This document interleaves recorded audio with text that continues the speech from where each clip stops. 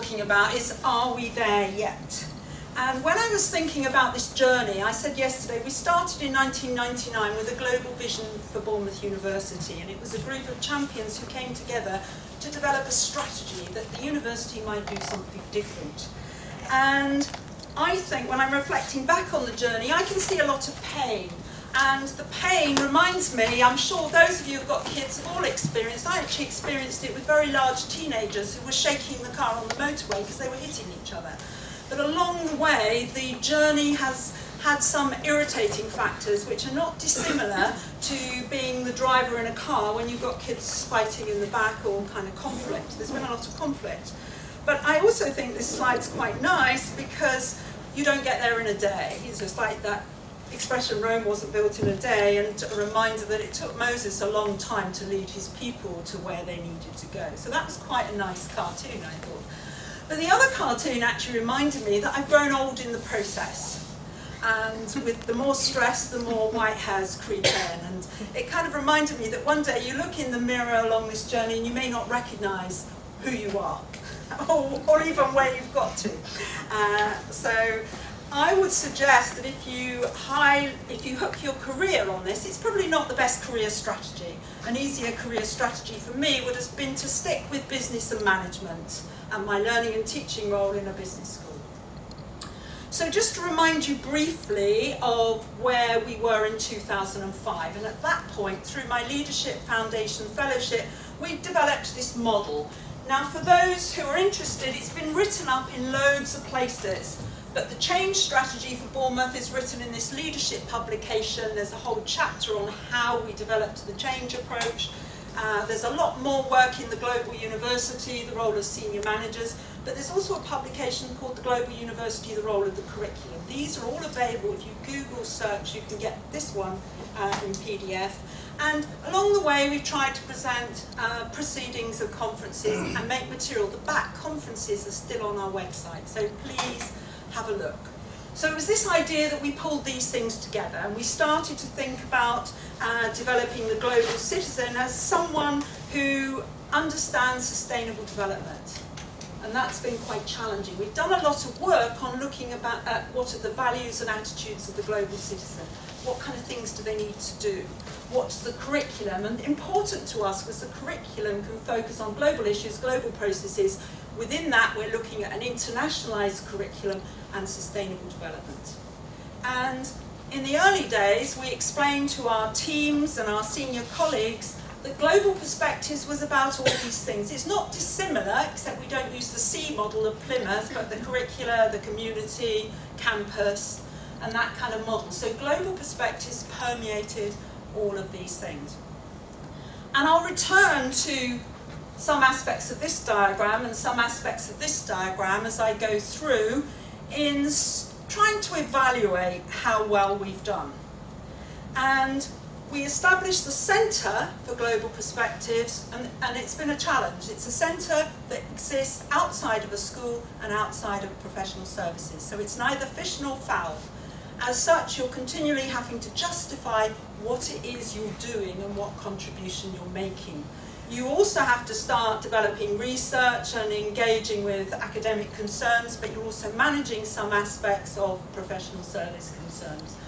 But the purpose of the centre was to work across the university, cross-institutional. Remember, yesterday we highlighted several times how difficult interdisciplinary work actually is.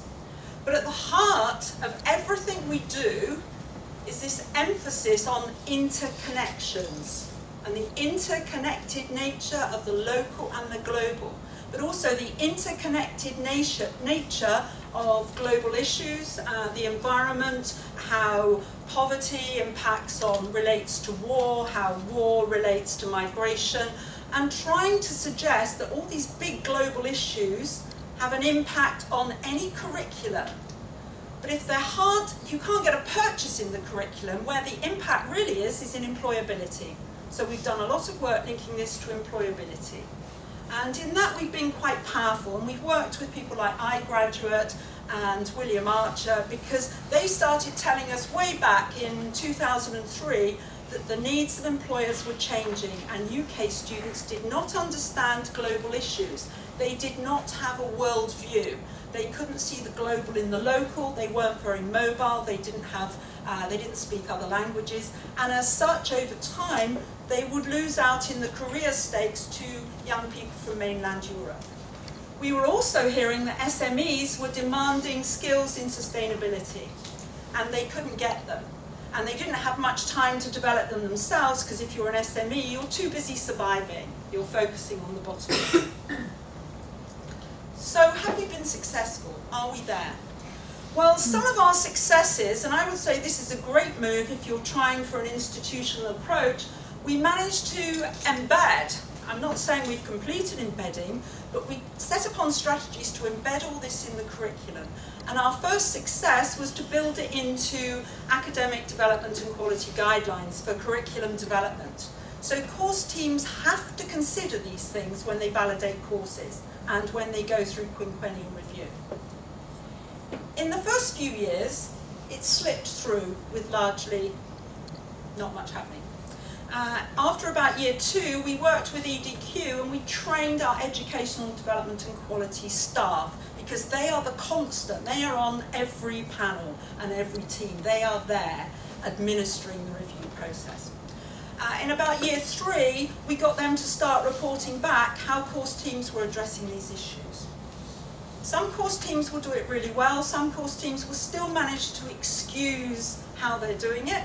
Some course teams will say they're doing it, but they haven't really understood the terms. So although we can say we have a process and a way that we ensure this is in the curriculum, it doesn't necessarily work.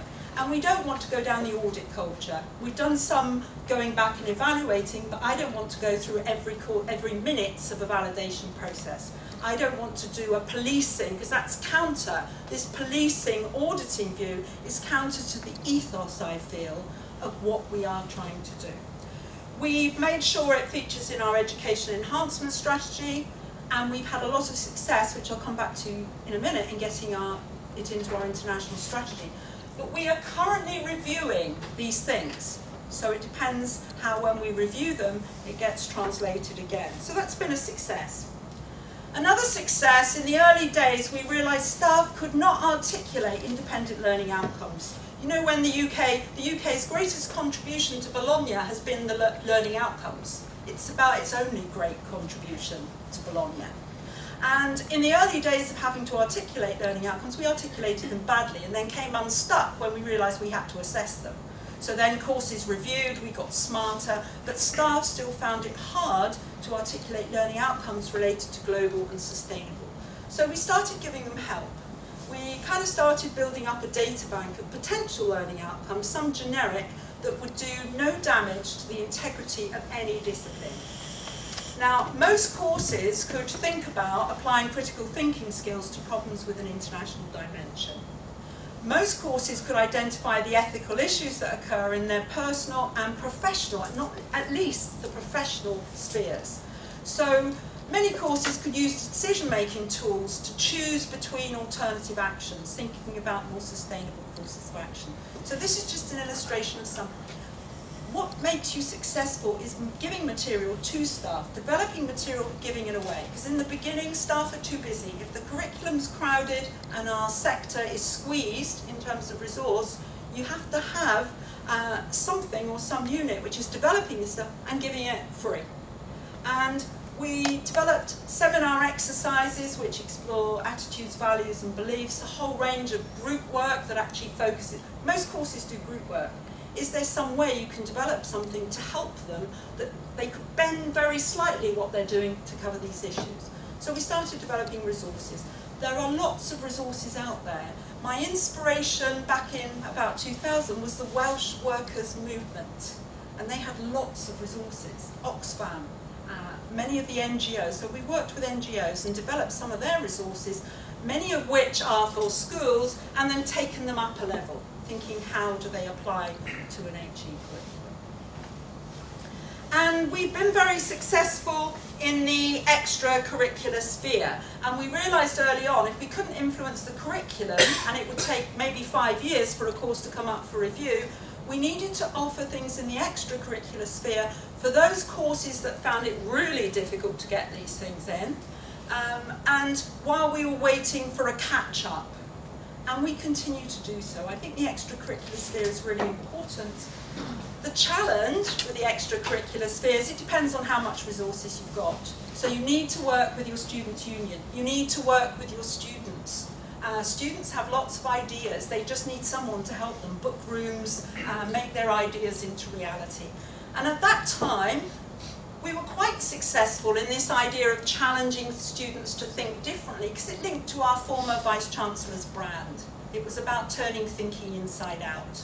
You know, we had lots of branding logo, which was zebras with stripes rather than spots and things like that. So we were able to sell this under the guise of, you know, challenging thinking. And we've done a whole range of things, and these are just a few. With Amanda, I get involved in Fair Trade, our Fair Trade Committee, Fair Trade Fortnight, but the ongoing educational process. We have Global Citizen Awards, and while they've helped us reinforce this agenda, we've also linked them to international mobility. So they've been helpful in that aspect. We've worked with student volunteers. One of our Global Citizen Awards has, it's only £100, seed corn funding for students who want to do something in the local, which is about social entrepreneurship and volunteering.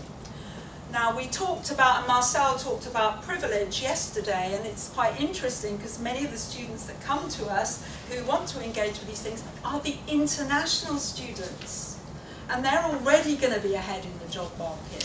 So it's how we work with the UK students to suggest to them these things will enrich your experience here, but they're also going to be quite important in terms of your future employability. And we hold a range of international events, working, for example, with the Equality and Diversity Officer. When national events come up, like International Women's Day, Black History Month, we get involved and get speakers in, just to broaden students' worldviews.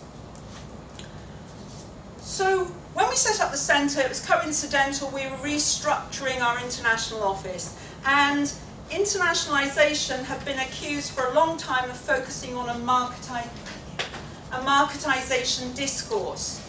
So this gave us an opportunity to make a visible symbol that we were leading the sector in terms of internationalisation by moving away from the economic focus of internationalisation onto this broader focus, which included things like internationalisation at home, internationalisation abroad.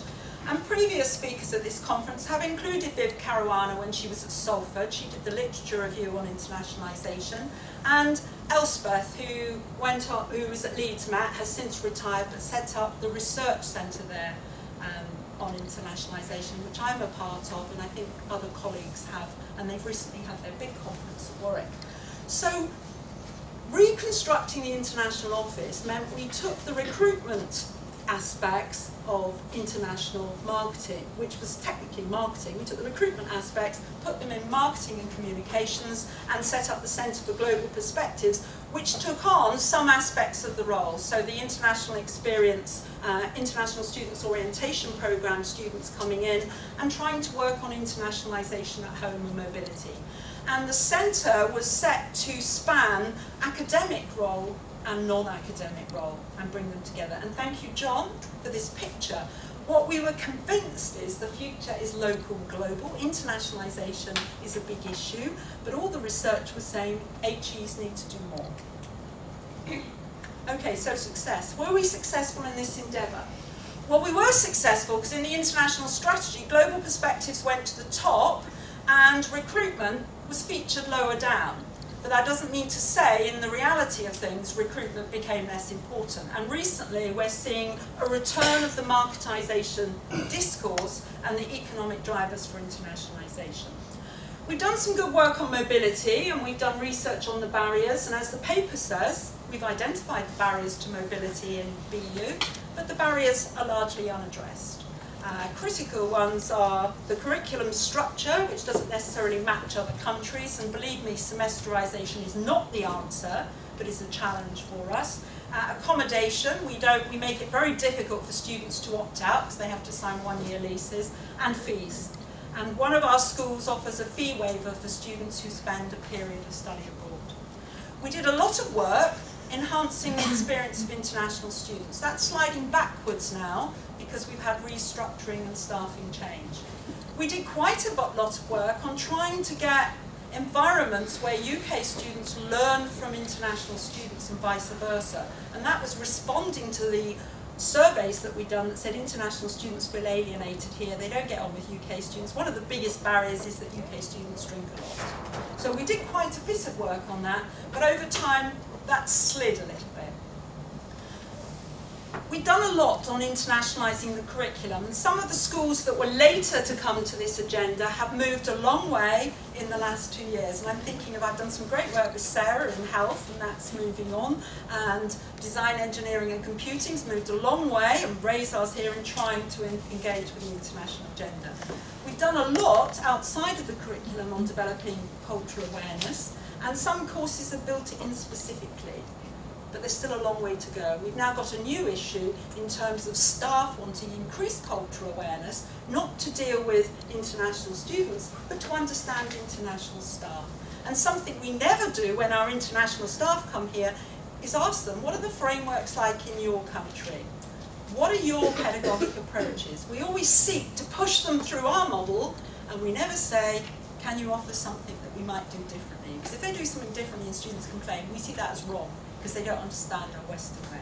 So there's more work to do there. We try to push the ethos of partnerships based on mutuality and respect. And Paul Luca, a former Pro-Vice Chancellor, has actually written on HE needs to engage in a different view. We still have a colonial view when we go into other countries in internationalisation. We did some good work, that's recently halted, and the barrier we're hitting against is someone saying that all our partnerships have to come under the jurisdiction of English law. That's slowed our progress down considerably. We have a great Japanese partnership, we've been working with them for ages, and they don't want to sign our memorandum now because we've got this hang-up about English law. I have said, if we sign with Harvard, would we say they've got to do English law, not American law? So we have this sticking point. So we've had slips and slides. But what we're convinced of is the link to internationalisation is important, and it's important for employability. But the link to internationalisation is also important for developing students' broader world views and who they are as critical beings, and developing their relationship between self and other. The difficulty is there are real challenges in that, not least some of those that Marcel commented on about privilege, but also this idea that they go abroad as tourists and they return worse. I've actually marked the learning journals of students who've gone and settled and studied and had a period abroad, and their learning is amazing. But we shouldn't underestimate how painful the experience is, and we need to make sure if we offer those opportunities, they're equal. It's kind of equal ops. They're not just for the students who are already middle class, who've done all the right things because their parents took them to rugby, dancing, ballet, music, etc. So it's how we make them fair. We've done some evidence. We've got student and staff surveys. Students 2009, I reported that on the 2009 conference, and staff surveys, which suggests we've made a lot of progress since 2005. There's a better understanding across the piece of the concepts. There's a better understanding of global citizenship. Students are engaged in environment. They have strong environmental concerns, but they're also, one of their their world concerns is war. They're worried about war, terrorism, poverty. We often talk about our students as they don't care, they're middle class, you know, they don't want to do this, they just want a 2-1 or a first. We should avoid the kind of deficit. I always say we should avoid the deficit model of international students, but we need to avoid the deficit model of our own students. They come with great gifts, and we need to work out, and something I've learned from development education is start from where the learner is. They can't help where they are, that's just where they are. If you don't know where that learner is, you can't take them on a journey. We know we need more staff development workshops, and staff development is a challenge and needs to be ongoing because you have staff turnover all the time. Because internationalisation, due to restructuring, has worked less well of late, I felt less empowered to do some of the work. We've got on with the work on the, if you remember the early box that said community, environment, etc., we've got on with things in the environment. Joined up working with Amanda and Matt and colleagues in estates, and Amanda and I started out working together when we first set up the centre in 2005, has been really successful. And that's contributed in part to some of Bournemouth's success, but also Amanda's excellent leadership, because not only is she the environmental manager, but she's a champion and a great leader. So I know she'll be embarrassed, but that working has worked really well. So we've done some really exciting things. And if you're working in your institution, you need, if you're not an environmental manager already, make an ally with that person. Join up. And we've done some great things. And here's a picture of Jeffrey coming up the stairs with John Burkow. We've done some great things in the community. If we haven't been able to engage with internationalisation, we've extended that community sphere, and we've worked with Avonbourne School, who've endorsed the Earth Charter. We've worked with the Earth Charter in Bournemouth and the Borough Council. We've organised citizenship days for local schools, and that's linked with Aim Higher, who've also been allies. And we've engaged with local business in a range of events. And the John Burkow event was looking at citizenship and participation in democracy, involving youth and people who might not feel engaged in citizenship within the community. So very quickly, reflecting back, for those that don't know Ron Barnett, he spoke at our first conference. I explained to him that I based my approach on his work. He still couldn't understand it, but he came along. He couldn't understand how this linked to his own work, so I had to explain it several times. He came along and really riled the audience in posing some challenges. And what we didn't realise till later on, that his thesis that he started work with was actually his antithesis, or it was almost like Antichrist to the audience if you were a Christian. It riled them, and then he went on, but he did some good work pointing out where the problems are with this agenda. But he was an expert in education, but neither the concepts. We've had Doug involved since the beginning. You might recognise Betty Lees from Australia. They've done great work. She helped us quite a lot in developing learning outcomes. And you recognise Stephen, who's always been in the frame, critiquing more from the sustainable in the early days and environmental, but's come out to this broader agenda. And David Killick from Leeds Met, who's done great work on the internationalisation, but this idea that you might develop a global soul. So reflecting back, have we addressed the tensions? Well, they're still there. And you'll see I've articulated in the paper. But Ron looked at the tensions between sustainability and global citizenship, and he said, where do they overlap? Maybe they overlap around social justice and fairness. And then he looked at the relationship between these subjects, asking if they were universal themes. Could you apply them to every discipline? And that's the challenge. Someone said maths the other day. Could you put global and cultural? And I said, well, who invented the abacus? You know, we tend to teach accountancy here, but do we ever tell them? Have we ever? I actually got someone in to demonstrate how to use an abacus once. They could do things quicker than an accountant, and it was just amazing. And some of the things we came up with was tentatively to suggest that sustainability was about epistemological concerns, ways of knowing and knowledge, and citizenship was more ontological, ways of being and trying to change beings. But that's not quite right, because it actually depends on how you define sustainability. And some people define sustainability, if you look at the work of Bear and Scott on ESD1 and ESD2, you start to understand more about sustainability. But at Bournemouth, we've always used this idea that it's about developing critical beings in the sense used by Barnett, who can understand super complexity in the sense used by Barnett in his second book. And then we've added some of the Bear and Scott's work on explaining what ESD1 and ESD2 are all about. So along the way, I'm going to cut very soon. How many? I had to read at 18, I had to read Dante in Italian. I didn't even know there was an English translation, and there was no internet or Google, so I actually wandered through the Inferno. Nice picture of the dark wood. We spent a lot of the journey in the dark wood. Staff changes, particularly leadership, mean you're continually having to resell yourself. We've restructuring, and you might have heard of Moss Cantor's work, Learn to Dance on a Shifting Carpet, When Elephants Dance. I have felt that half the time I've been on a moving carpet, and the only way to survive is being that flexible. We've come up against silo mentality, and our internal funding mechanisms reinforce silo mentality. We've had the tussle between what should be centralised and decentralised, and we've gone in wrong directions. If someone asks you, it may work in some institutions, but I was set off to develop a capstone unit for the whole university. That causes a lot of conflict, because it challenged the funding model. And I heard said last week, in terms of your mobile phone, you can be in a not spot. I've never heard of a not spot before, but I've kind of moved from not spots to hot spots where the signal's loud and clear. You know, you'll spend some time with no signal at all, wondering why on earth you've got a mobile phone and what you're doing. Networks are important, friends and allies. Aligning agendas is critical. External funding just gives you a bit more credibility. Student energy, tap into it. Students are such creative, lovely people. We don't get to spend enough time with them. Developing resources and giving stuff away and working with the environment team. So have we got there? Well, I've used that quote for the Earth Charter because I say we've got a long way to go, and it's conferences like this that allow us to bring together our collective wisdom.